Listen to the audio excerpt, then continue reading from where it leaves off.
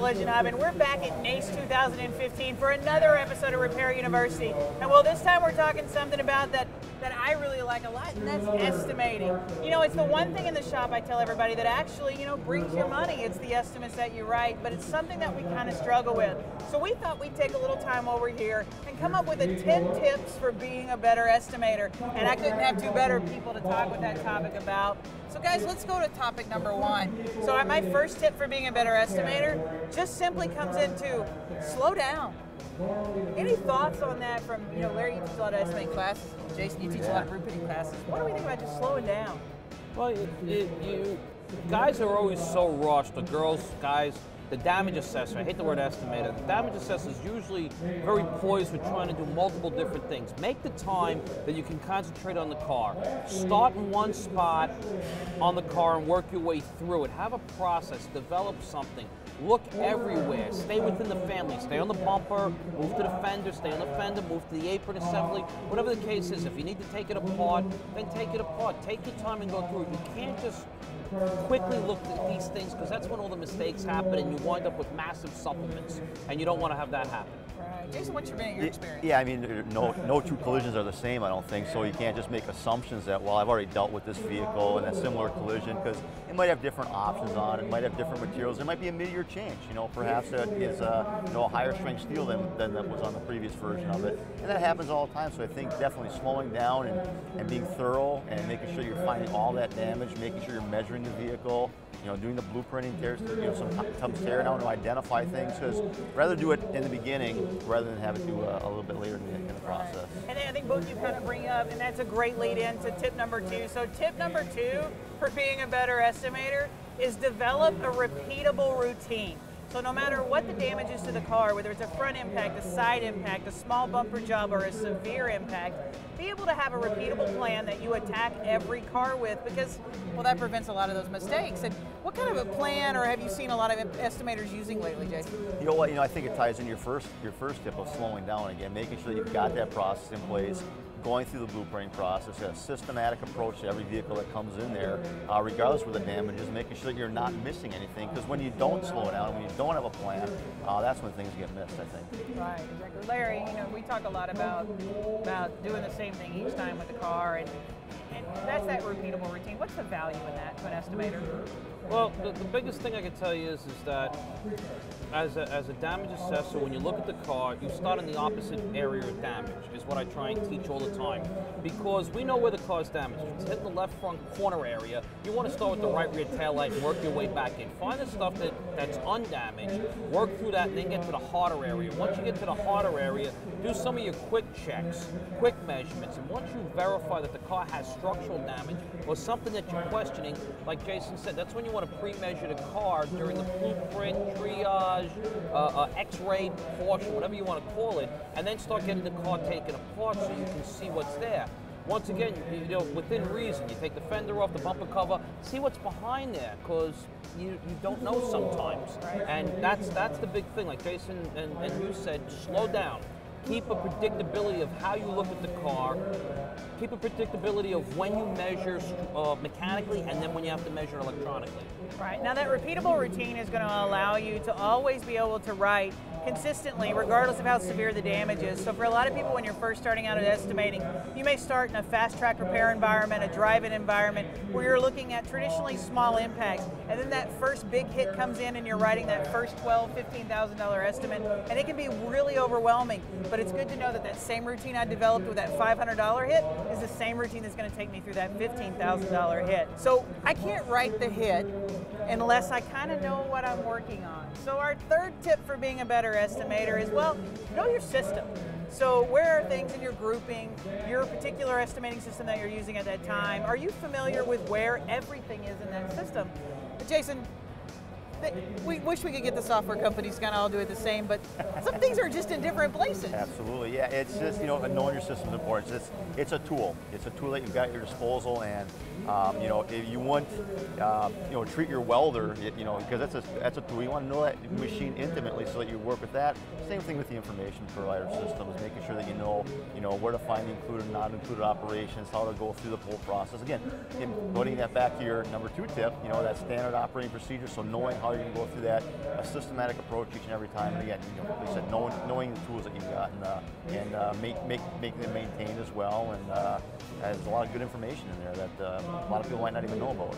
Well, that brings me to my next tip for being a better estimator. So I don't care if you're in the shop, or if you're an adjuster for an insurance company, or you're even an independent adjuster, at some point you're going to be negotiating and discussing what you're going to write, whether it's in the supplement environment or whether it's in the original inspection environment. And so the next tip is not only know your system, but know the other systems. Now our repair shops do that very well. Very few repair shops left still have a single system, but a lot of our insurance companies or IAs are maybe used to working on one.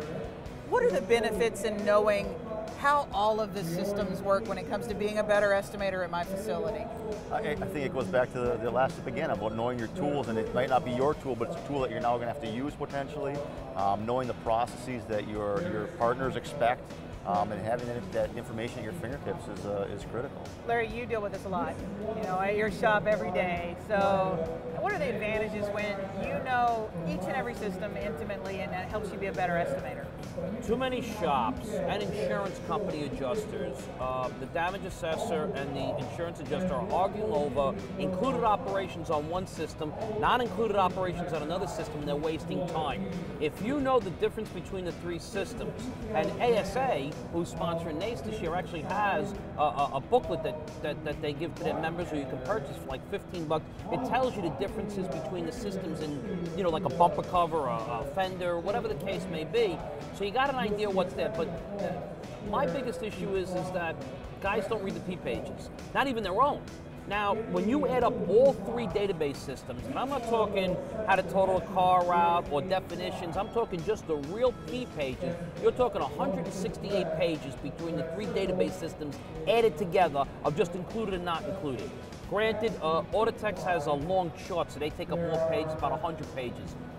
Mitchell's about 22 pages, and CCC's about 38 of useful information on included, not included. If you, I don't think it's unreasonable to know 168 pages. That's not a lot. What's that? One chapter in an ICAR class? If you've actually printed out the book, it's not a lot of information, but nobody knows it. You study those pages, now you understand it. So now, if you're from the insurance company, we're discussing something, it's like, well, didn't you bring this up? No, in your system it's included, leave that alone. But this is not included in your system, and you can easily negotiate better instead of making it a dumb argument. It's like what Jason said and you said, it's going back to know your system, know the other systems. Now, one of the tips for being a better estimator that took me a while to kind of grasp early on in my career was, the body shop technician and the painter are not the only person that should own a set of tools or be able to have other tools in their kit to work with. From screwdrivers to pry bars to your camera to maybe the two-post lift in the shop. Jason, in the estimating basics, what are some of the things that are kind of a common tool that an estimator, besides having a really good system and a tablet and the computer-based products, what are some of the other tools that an estimator needs to do the job? Well, point-to-point measuring is a good way to get some quick visual, indicators. Certainly being armed with the OEM information at that point, a flashlight to get some, hidden areas to see what you're looking at. Get the vehicle up in the air possibly if you suspect there's some, underbody damage to it as well. So again, it's the blueprinting process I think really helps a lot of that, because now you can bring in your peers and have their expertise as well. So you don't have to rely solely on on the knowledge of that damage appraiser necessarily. You can leverage people that are in there and make sure that you're pulling the proper information early on, so you know what you're dealing with. Now, Larry, you hit on my next tip a little earlier, so you went ahead of the game. You're ahead of the class as usual. But my next tip is, and I like to separate these out, I like to tell estimators, I really want you to know the system. So I want you to know each of the categories in the estimate, where things are. But now, secondarily, I really want you to know those P pages. I think the only way to be a great estimator in this industry is to know those 168 pages that you talked about. And Jason, over the years, with ICAR and the work that y'all are doing with not only the OEMs, but the way that all the substrates and the replacement methods and joining methods are changing, those P pages have changed drastically over just even the last 5 years. Let's talk about what the P pages mean, how they work with replacement processes, and how you see, because you get to see that big picture, how you see that fitting in. Yeah, it certainly continues to change and evolve, and again, knowing your system and knowing what's in there and what is included, not included, and how to go through that whole process and identify each of those critical elements in it is there's, if you don't know, you don't know. And as one of our iCar instructors always says, you don't know what you don't know. Sometimes you don't even know that you don't know about it. And so again, having that information and knowing how to use that and how to leverage that, during the damage analysis process, how to write a thorough, assessment sheet on it.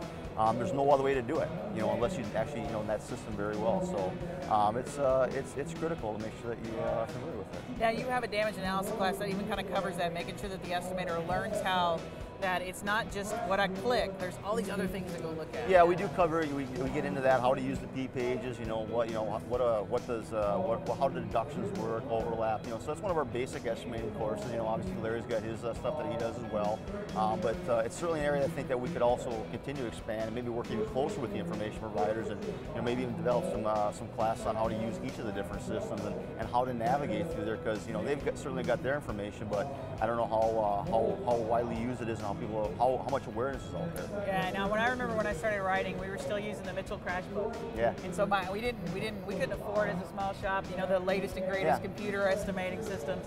And so I grew up handwriting estimates, and I actually didn't write my first computer estimate until 1995. And that was the old WAN system. Everybody remember that one? Yes. But I think being able to handwrite estimates back then taught us a lot about how to use those guys. Well, I had an eye stone and a chisel. It took you forever to get it. That's why cars take so long. Yes. Larry, you and I talk about the P pages a lot and what we get out of them. Now for you, that's really where the payment, the bread and butter of the shop money comes from. Yeah. That's the Bible. How do you use them? You have to use everything in them. You have to encompass all three database systems, know the insurance company and what they're writing. Because an insurance company is not going to walk in and say, hey Larry, what do you write on? I write on CCC. Okay, let me open up my computer database system. I'll write on CCC. They go to your shop and you go, well, I write on Autotext. Oh, hang on, same adjuster. Let me write on Autotext for you. Go to Jason's shop and we write on Mitchell. Oh, okay, let me write on Mitchell. No, they don't do that. It's different systems, different included items, even sometimes different pagination on how they get printed out, depending on how the system works. So you really got to understand that system and how it works. You also need to utilize what they give you as far as aluminum, high-strength steel, ultra-high-strength steel, and even then, that tells a little bit more. Maybe I'm jumping the gun. You need to know some of the OEM information on materials, because the Germans or the Europeans classify steels a little differently than the Asians and the Americans. And I sit on an SAE board, we're trying to get them to agree upon one classification, not multiple. For example, I remember when somebody told me one time, in one of the database systems, it listed the rocker panel on a Volvo as ultra high strength steel. We all know from iCar classes for years, beat into our head, don't do anything with ultra high strength steel. Well, wait a second, there's a sectioning procedure in this database system, but it says ultra high strength steel. Well, that's because their ultra high strength steel is actually a high grade high strength steel, and their advanced high strength steel is actually what we would consider ultra high strength steel in America. And it's turned out, we all know a paralegal helps out a lawyer immensely. The damage assessors have to become like para-engineers and metallurgists in a way, because they have to understand this stuff to be able to, relate it from paper to practicality for the shop technician. So you don't actually have to be able to physically fix the car, but you have to know what's going on. That's why iCar, I think, has developed 9 or 10 classes that are on damage analysis, because there's so much involved in it. I mean, you have 2-3 courses on just metallurgy alone. That's how much it's gotten involved in here. That has nothing to do with car repair. It's just knowing what's in the car, and that's how difficult it is now. So you really have to educate yourself and get out there and talk. And when you don't understand something, call up. You got Ask iCar. Type into iCar, ask them. I know I built plenty of phone calls for questions like I look at the phone and go, really? Really? I mean, come on. But you do it anyway, because you're trying to help out and get people to come into you. Come into the knowledge. I think Jason's getting tired of me asking questions. When he opened up that Ask iCar thing, and I was like, yes! So I'm limited to one a day now. Yeah, but I he didn't like when I sent in, do I look good in this? Oh, he wants me to talk to you later about that. We're going to get on to that. Well, Larry, I think you're reading from the playbook, because we're going to get into my next tip. one of the things that I find so impressive about estimators in today's environment, insurance and in the collision repair environment, is you truly do have to be a know-it-all. And it's one of these industries where you don't necessarily have to do it all, but estimators do have to know it all because we've got to be able to estimate it properly. And Jason, I hear this over and over, and it kind of drives me a little crazy, so we're going to talk about it. I hear shops and adjusters saying, you know, I've been writing estimates for 10 years. iCar has nothing to offer me as an estimator, and I go, my God, they got everything to offer you.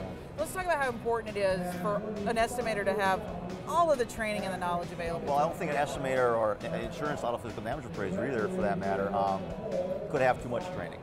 I think every course that iCar offers, the OEs offer, all that is good information for the estimator in the front end, because knowing what you're going to deal with, what your technicians are going to be dealing with is critical. For the iCar Professional Development Program, we allow every course that we have essentially as continuing education for estimators, because you can't have too much information. You might not actually ever install that rivet, but knowing up front, you know, what an SPR is and how they are removed and how they're installed will help you develop that repair plan, because it all starts there. Having that OE information, knowing what you're doing, whether it's an extrusion or a cast part, what you can and can't do with each of those, is again, if you're looking at it, you don't know what you're dealing with, you can't write an effective damage assessment on it. Knowing where the high-strength steels are located, and again, you know what you can and can't do. You might not have that OEM information right at your fingertips, but if you're looking at a late model vehicle that's got some B-pillar damage on it, you know almost instinctively that I'm not going to be able to straighten that. If I can see that visual deformation in it, knowing up front that, you know what, we can't write this for straightening, we're going to have to, you know, replace that part. So every course that we offer, every course the OEs offer, I think are applicable to those two roles. Yeah, exactly. Now that brings up another point of knowing, you know, what I got to know. I've got to have all this knowledge. I've got to be the expert to know it all in the shop. There's a kind of a misconception that OE repair information through the portals for the OE, well, that's for the technician, and really, God, that's for the estimator. And I know, Larry, you have a policy where when you write estimates, your estimators know all of the repair information from the OEMs before they even start writing that first line. How do you use that in the shop? Well, depending on the manufacturer, because we're certified by certain companies, so we have actually the full access. Even with full access to Wiz or P-Wiz or Irwin, I will sometimes use, just for quick stuff, is going to all data, just to find out some of the stuff. And you kind of get used to the same type of car with the same repair procedures. You know kind of like what you need. You have little cheat sheets of the listed parts and material you need, but for the actual rear repair, you have to go in each time and print it out. My big issue is that you need to know what some of the materials are, what some of the codes are, what the walk around is after a collision event, what the manufacturer wants you to do. Sometimes I print out that stuff so I can show it to the insurance company, because like, well, I need documentation or proof.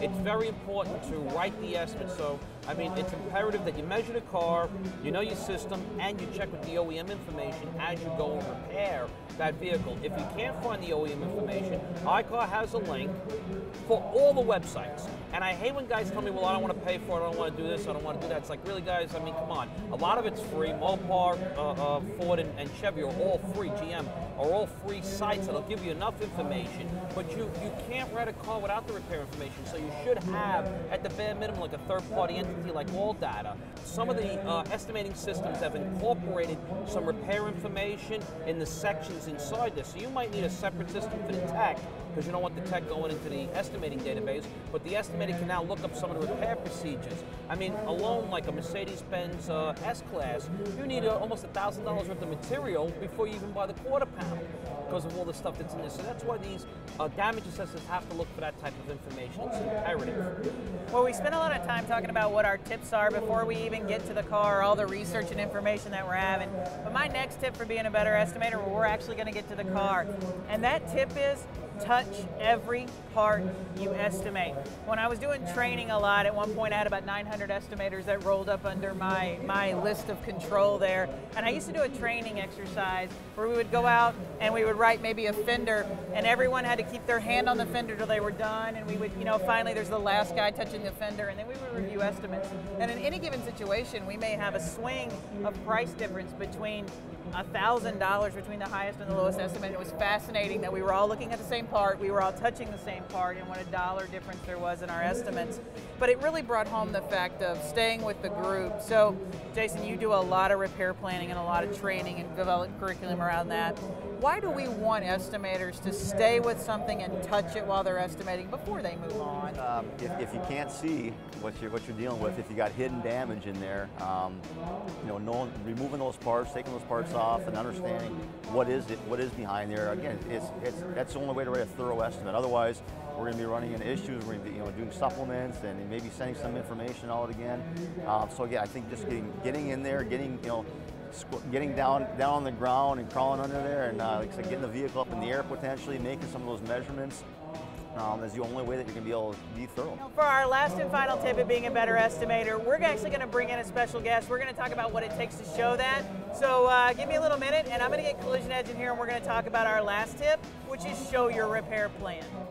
All right, guys, as promised, I brought in a special guest for my last tip for being a better estimator, and well, that tip is show your work. Well, we kind of all heard that in math class growing up, and it drove us crazy. That's but right. man, Tim, it sure does make a difference being able to show what you've written.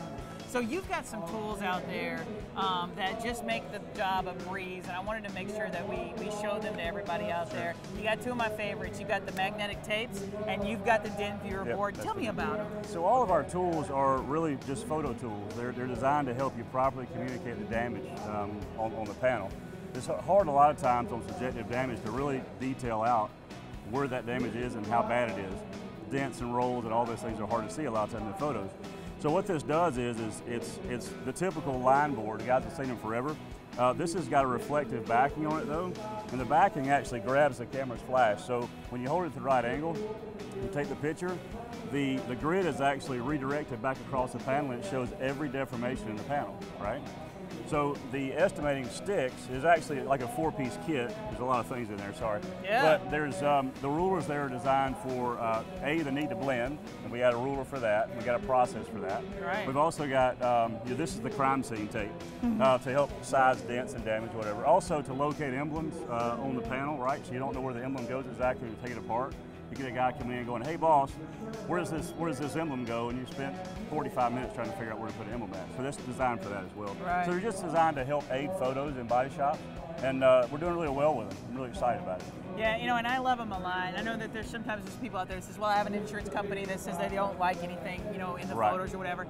And that's kind of true. When it comes to a court situation, a lot of times we want free photos, meaning we don't even want your picture in them or your reflection as well or whatever. But we also like the photos that really document the damage. And for most shops, no matter even if the insurer accepts those as pictures for the DRP claim, you still want those pictures in your file for an audit or a potential situation down the road. Absolutely. And it just makes life different, especially in health situations. Absolutely. Oh my God. It's interesting that some adjusters are actually buying them now because they want to be able to support their work and show their work for the claims to the desk, right?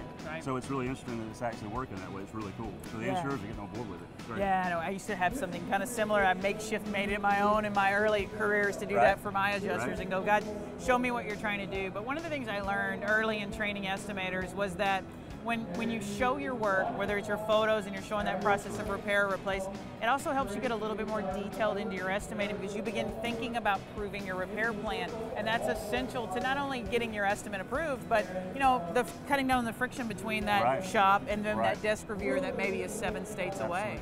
So Tim, you're always working on something new. At Collision Edge, you're always looking for something else. New solutions to old problems. I'm looking for a tip here. I'm looking for a little inside information. What's next? What are we going to see out of you next? I don't know. I got to find some more sales and some more money to keep developing stuff, right? Yeah. So it's really cool. Now, shops that want to look into the board or the magnetic tape, where do they go? CollisionEdge.com. Oh, that's excellent. Well, as you can see, there's a lot of steps to being a better estimator, and a lot of them just start with the research and the homework that you do before you even get to the car. So be sure to review all the 10 steps. Take your time when you write an estimate. It's not a speed contest, it's an accuracy contest, and the better accurate you are up front, well, the faster, more efficient that repair is going to be, and the higher customer service score that you're going to have. For more tips on estimating, be sure to visit the rest of the episodes of Repair University where we break down photography and some other things in more detail. And we'll be back from NACE 2015 with more episodes to help you out.